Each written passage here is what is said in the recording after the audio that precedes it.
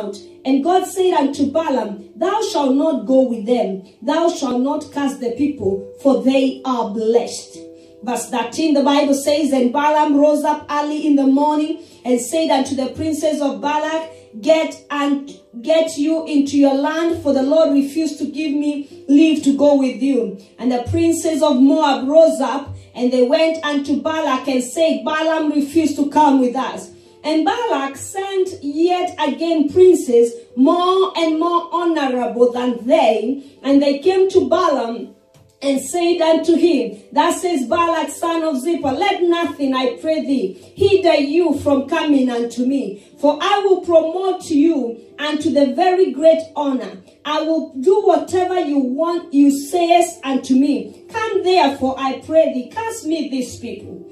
And Balaam answered and said unto his servants, unto the servants of Balak, if Balak would give me his house full of silver and gold, I cannot go beyond the word of the Lord my God to do less or more. Now therefore, I pray you, tarry ye also here this night, that I may know what the Lord will say unto me. Verse 20, we find God answering, and God came unto Balaam at night and said unto him, if the men come to call thee, rise up and go with thee. But yet the word which I shall say unto you, that you shall do. And Balaam rose up early in the morning, saddled up his ass, and went with the princes of Moab. And God's anger was kindled because he went. And the angel of the Lord stood in the way for an adversary against him. Now he was riding upon his ass, and his two servants were with him. And the ass saw the angel of the Lord standing in the way, and his sword drawn in his hand. And the ass turned aside out of the way and went into the field. And Balaam smote the ass to turn her into the right way. But the angel of the Lord stood in the path of the vineyards, a wall being on either side, and a wall on that side. And when the ass saw the angel of the Lord, she thrust herself unto the wall and crushed Balaam's foot against the wall, and he smote her again. And the angel of the Lord went farther and stood in the narrow space where there was no place, there was no way to turn either to the right or to the left. And when the ass saw the angel of the Lord, she fell down under Balaam, and Balaam's anger was kindled, and he smote the ass with a staff. And the Lord opened the mouth of the ass, and she said unto Balaam, what have I done unto thee, that you smite me these 3 times? And Balaam said unto the ass, because you have mocked me, there were a sword in my hand, for now would I kill you. And the ass said unto Balaam, am not I your ass, upon which you ride ever since I was brought to unto this day? Was I ever once to do so unto you? And he said, no. Then the Lord opened the eyes of Balaam, and he saw the angel of the Lord standing in the way, and his sword drawn in his hand. And he bowed down his head and fell flat on his face. And the angel of the Lord said unto him, wherefore hast thou smitten thy ass 3 times? Behold, I went out to withstand you, because thy way is perverse before me. And the ass saw me and turned from me these 3 times. Unless she had turned from me, surely now also I would have slain you and saved her alive. And Balaam said unto the angel of the Lord, I have sinned, for I knew not thou stood in the way against me. Now therefore, if it pleases thee, I will get back again. And the angel of the Lord said unto Balaam, go with this men, but only the word that I shall speak unto you, you will speak. So Balaam went with the princes of Balak. And when Balak heard that Balaam was come, he went on to meet him unto the city of Moab, which is the border of Arnon, which is the utmost coast. And Balak said unto Balaam, did I not earnestly send unto thee to call him? Wherefore comest thou not to me? And I am not able indeed to promote thee to honor. And Balaam said unto Balak, lo, I am come unto thee. Have I now any power at all to say anything? The word that God puts in my mouth, that I shall speak. And the people say, Amen. Blessed be the name of the Lord. Today, I just want us to talk. Today, I don't want to preach. I just want us to talk. Be the first Sunday of the year. And I've been in prayers, and the Lord has spoken to me concerning some of the things that are going to happen in this year of 2019. And that is why we are saying 2019 is the year of divine alignment. Alignment means that you are positioned strategically so that you may work in relation with the others. Praise the name of the Lord. We find the name alignment used mostly when we're talking about wheel alignment in the car. The wheels are aligned, they are positioned so that each wheel may be strategically positioned to work relatively with each other. Praise the name of the Lord. And so when we talk about divine alignment, we are talking about a lot of shifting that is going to take place in our lives this year. Praise the name of the Lord. And the Lord was speaking to me concerning the church and concerning his people, that the alignment and the shifting and the moving and the positioning will not only affect individuals, but this is so corporate. It's more of a church issue. Praise the name of the Lord. And as I was praying and preparing, the Lord led me to this story of Balaam. And I want us to learn about divine direction. Because when we talk about alignment, when we talk about positioning, there will be movement. There will be shifting of position. Praise the name of the Lord. And how are we going to understand where we are supposed to move to, what we are supposed to do, the steps we are supposed to take, unless we subject and humble ourselves to be led of the Lord. Praise the name of the Lord. So today we are speaking about divine direction. Hallelujah. Because the Lord is going to divinely direct us. And as we talk about divine direction, I was praying and the Lord led me to this text in the book of Numbers, as we have read. And I wanted us to read the whole chapter. I hope you didn't get tired of reading. It's a very interesting story. Praise the name of the Lord. As we come to understand and learn some of the lessons we need to learn when we subject ourselves to the leading of the Lord, some of the obstacles that we are going to face, some of the requirements that are needed for us to be divinely aligned and positioned, for us to be able to fulfill the purposes of God in our generation. Praise the name of the Lord. So, when we talk about divine direction, how many agree with me that God's ways are always the best? Amen. Do you agree that God's ways are always the best? We agree. We know that God's ways are always the best. But how many times do we follow God's ways and not our ways? Many at times we feel tempted to not follow God's ways, because sometimes God's ways may seem to be inconveniencing what we want, our ways. Praise the name of the Lord. There is a big difference between saying and there's a big difference between doing. When you say you know God's ways are the best, there is a difference between the person who is saying, I know God's ways are the best, and the person who is doing and following God's ways. Praise the name of the Lord. And so I want us to learn from this man. I say today I'm not preaching. I want us to learn from this man. His name is Balaam. You know, for a long time I thought Balaam was a man of God. I thought he was a righteous man. But yesterday as I was reading this, I understood that he was a diviner. He was somebody who operated with magic, who operated with other spirits. He could be able to curse. He could be able to speak things that would happen upon people. Praise the name of the Lord. And we find the king of Moab when he saw the children of Israel, the Bible says that he was so much afraid. He was afraid because they were so many. And he was also afraid because he had seen and he had heard what the children of Israel had done to the Amorites. Praise the name of the Lord. The children of Israel had fought with the Amorites and they had conquered them.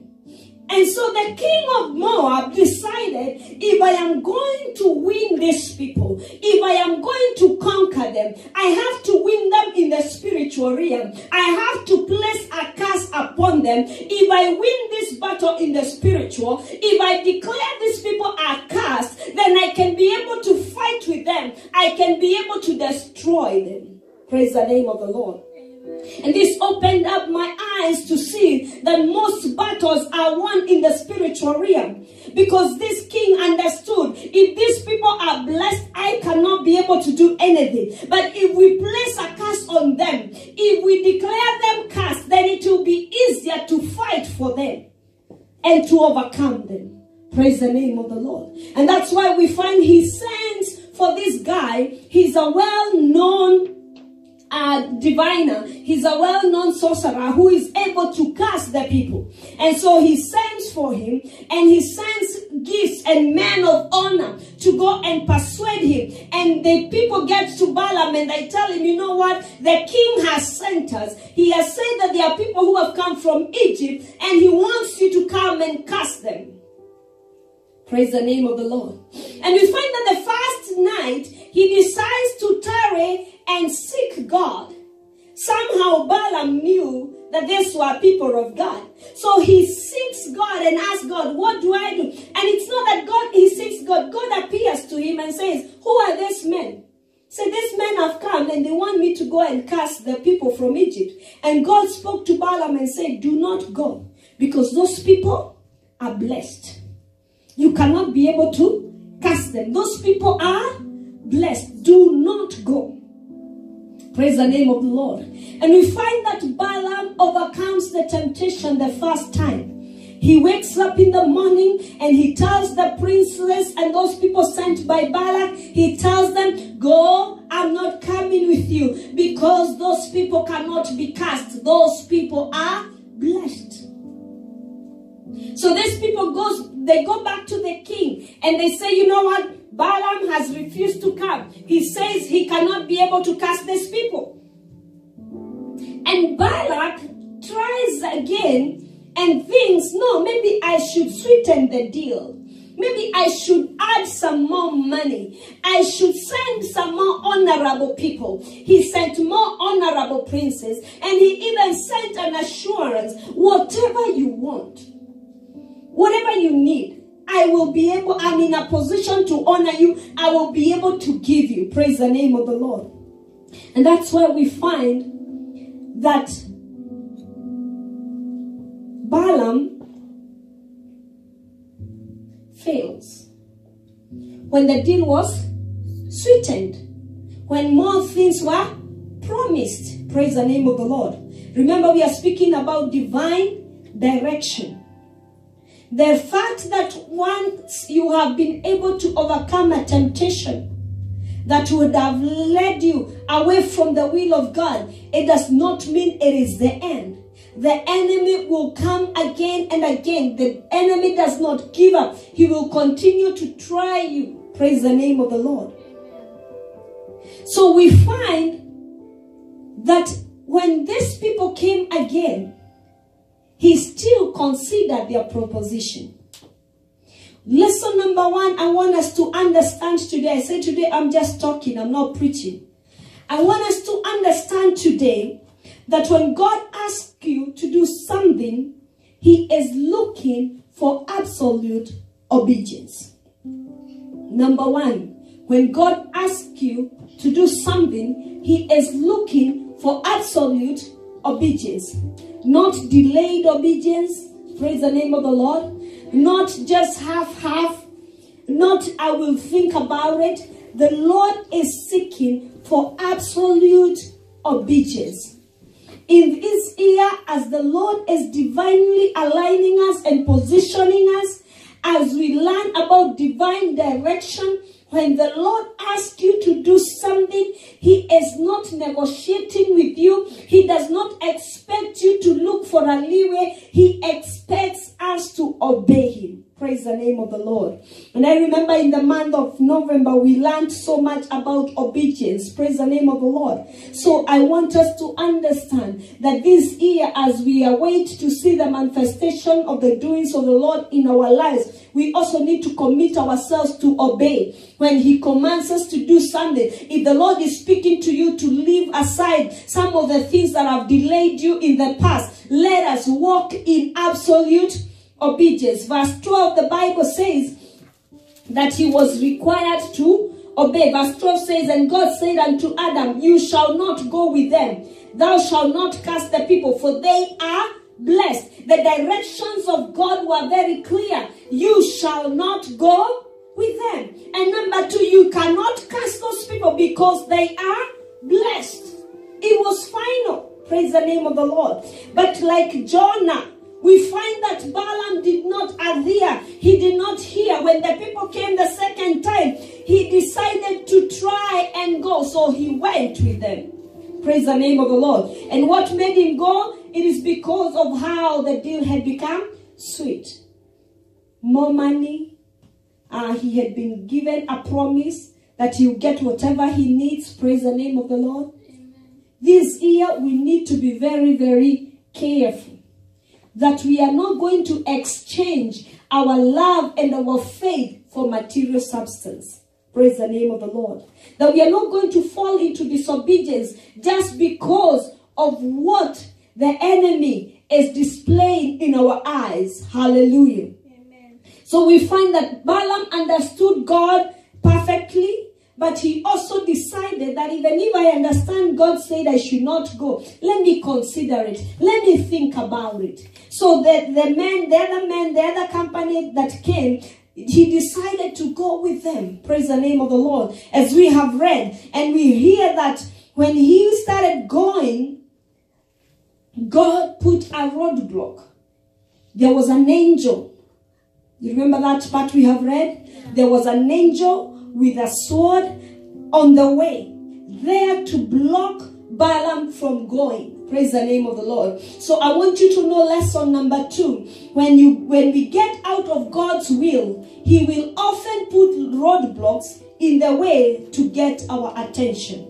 I want you to get that. And for those who are writing, when we get out of God's will, he will often put roadblocks in the way to get our attention. I pray for us this year that we won't have to encounter roadblocks because we have moved out of the will of the Father. Praise the name of the Lord.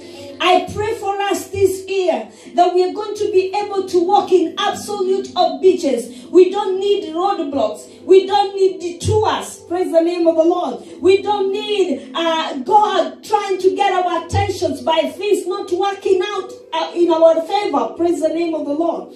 We find that God gets his attention. An angel stands, and God had even to use a donkey because he could not see. His eyes could not see it is an angel, but the donkey could see there is an angel with a sword standing ahead of us. And 3 times, when the donkey tried to save his life, what did Balaam do? He gave the donkey a beating. Praise the name of the Lord. Amen. And I want you to know lesson number 3, that when God puts a roadblock in your path, do not give someone else a beating. Amen. When God puts a roadblock in your path, do not give someone else a beating. Let me explain this. Sometimes when we encounter roadblocks, instead of acknowledging and reflecting upon ourselves, what is going on? Why am I blocked? Why am I not progressing? We start to check around us and attack the people around us. Praise the name of the Lord. We give other people a beating. Praise the name of the Lord. We start to blame other people. We blame the pastors. Amen. We blame our friends. We blame our neighbors. We blame the nation. We blame the government. We blame. All we do is blame others. reflection and checking our ways and checking, where did I go wrong? Why am I stuck where I am stuck? Praise the name of the Lord. We try to figure out ways by blaming others. We even try to understand, is it a curse that is operating over my life? Do I have a generational curse? Do I have a curse on my name? And we try to figure it out in so many other ways. But this year, I want you to remember that in case you encounter a roadblock, do not give somebody else a beating. Praise the name of the Lord. Amen. And finally, we find that the Lord opened his eyes. And when his eyes were open, we find lesson number 4. Once you recognize your mistake, humble yourself. We find him doing that in verse 31. Humble yourself. He humbled himself. He fell down on the ground. He humbled himself. And number 2, he asked for forgiveness. Asked for forgiveness. And number 3, repent. Praise the name of the Lord. He repented. And number 4, he did something that was very much important. He said, I will only say that which you command me. He made a turnaround. A real turnaround. Praise the name of the Lord. He was willing to go and try out his luck by cursing these people. But after having this encounter with the Lord, after having this roadblock, when he recognized his mistake, he humbled himself, he repented and asked for forgiveness, and decided to subject himself to the will of the Father. Praise the name of the Lord. Amen. This year is a year that will require a lot of obedience. Praise the name of the Lord. A high level of obedience. So we find he humbled himself.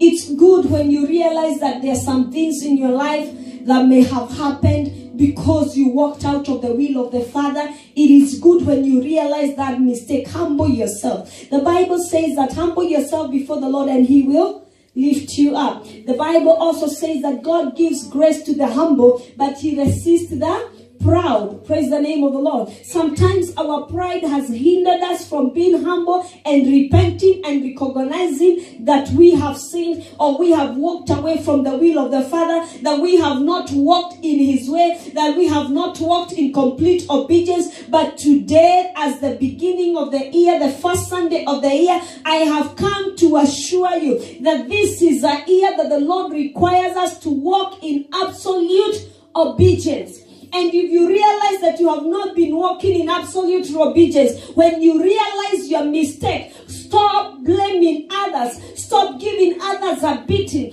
Humble yourselves before the Lord. Our God is merciful. Praise the name of the Lord. We see a story of mercy. We see a story of grace. Oh, this guy, the angel, was set out to kill Balaam. But his reaction of humility, his reaction of repentance made him change his mind. He did not get death penalty. What he got was an assignment. He was told, okay, I see that you are even ready to go back and not go with this man. But because you have humbled yourself, because you have repented, this is what you're going to do. You shall go with them, but only say that which the Lord has put in your mouth. Amen. Praise the name of the Lord. And it's also good when you repent and you humble yourself. It is also good to come to the level where you ask forgiveness for those you have hurt. Because many a times we hurt people when we get into that roadblock, when we try to figure things out. Maybe somebody who loved you well enough to tell you, excuse me, oh, I see that you have moved from the way. And instead of accepting the rebuke, you have talked back nastily.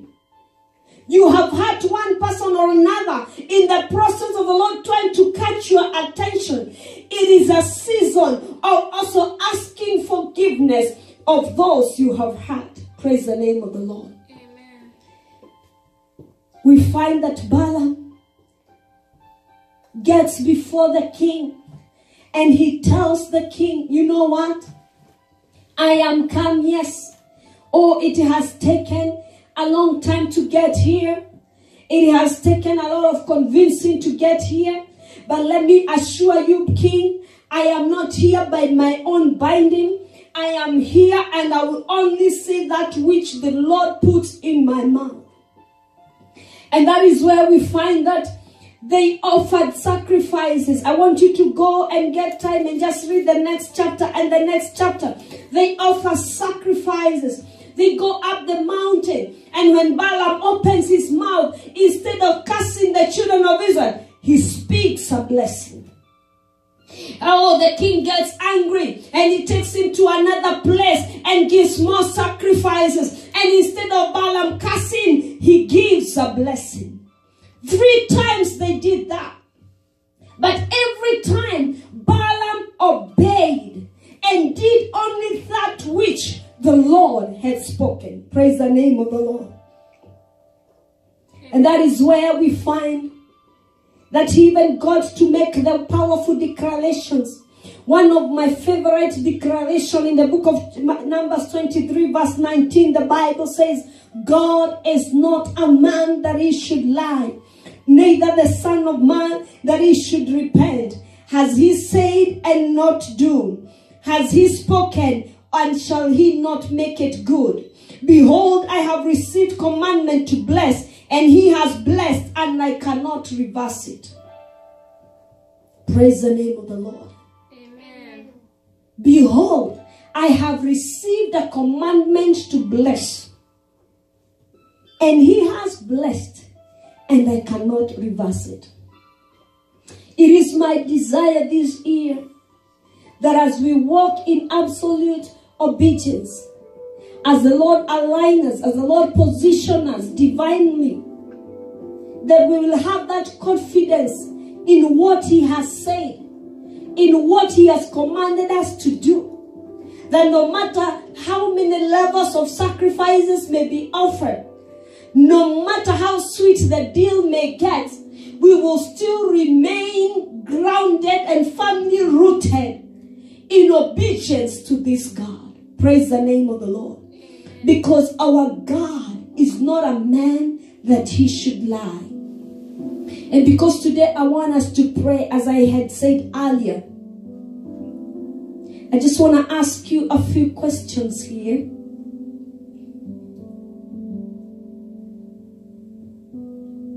Do you sometimes feel like you're mark timing, like you're spinning around and round?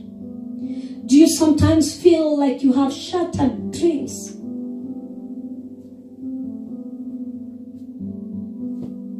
Do you sometimes feel like you make plans, but they do not progress?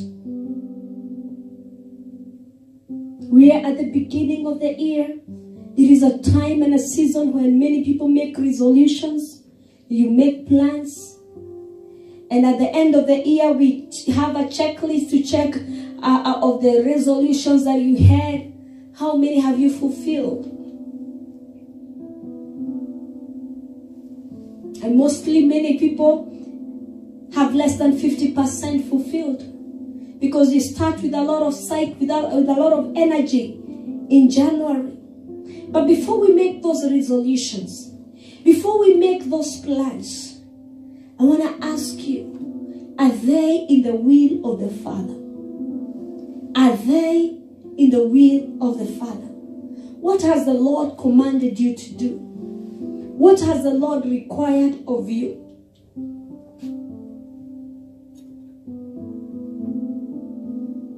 Praise the name of the Lord. I remember the beginning of last year. It was a tough year for me at the beginning. And I remembered when I had my time of prayer and God spoke to me and said, whatever you asked of me to do, I did. It is now time you ask me what I need you to do for me. And last year, I looked around and I didn't have anything written that this is what God I want you to do for me. Last year was a year of asking God, what do you want me to do? Every month, what do you want me to do? What do you want me to do? What do you want me to do? And if there is a year I can say that it was so productive, was that year. In the work of the Lord, in the work of the ministry. There were challenges, but the Lord was faithful. Praise the name of the Lord. And this year, before you light that list, if you have not yet written, and if you have written it already, I just want you to reflect. What does the Lord want me to do? Am I in the will of the Father? And I want to read these verses as we get into prayers in the book of Proverbs. Proverbs is next to Psalms.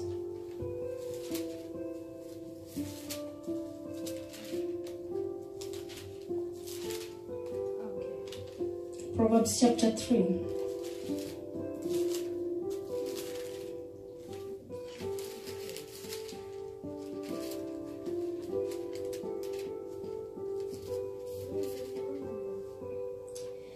Proverbs chapter 3, I'm going to read verse 5, 6, 7. Trust in the Lord with all your heart and lean not unto your own understanding.